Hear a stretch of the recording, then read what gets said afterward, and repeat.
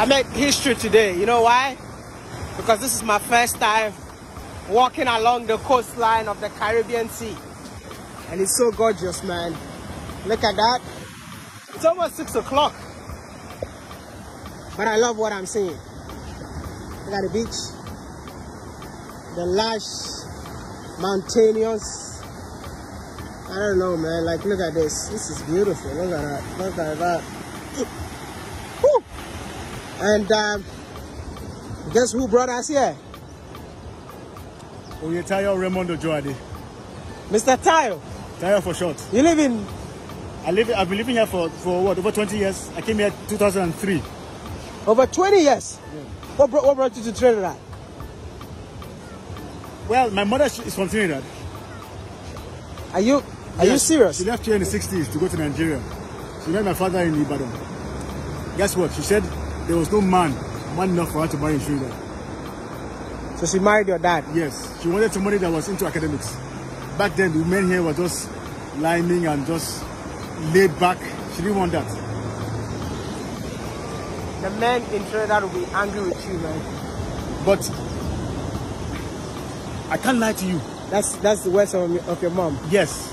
And that was in the 60s.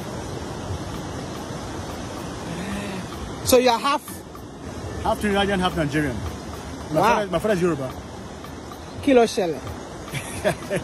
Why are you laughing? I'm laughing because at home we speak English. My father just, I don't know, he didn't bother to teach us. And it's an important thing in Nigeria for Nigerians to teach their children the language. But because he married a foreigner, he didn't see it important enough to teach us. So I'm feeling bad now. I keep on blaming him. But people are saying, don't blame him. You could do it yourself. But I was going through school, I was working. I didn't have time for that. But at least, I mean, can I ask your age because you have white beard? I'm 51. So when you were 30, you should have learned the language. I was hustling. To make money? Yes. Do you feel like you need to learn the language now?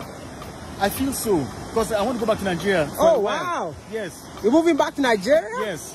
Oh, so you've been living here all your life? Well, half my life. Wow.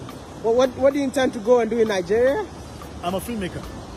I'm into documentaries. And you inspired me. So I call myself a YouTuber as well. But I'm just coming up.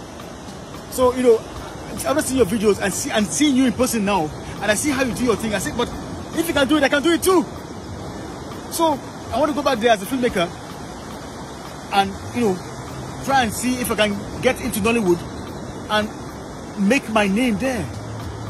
And I believe that when you go back to Africa, you can actually make more impact with what you know. You go and transfer your knowledge to Africans back in Africa, which I think is incredible.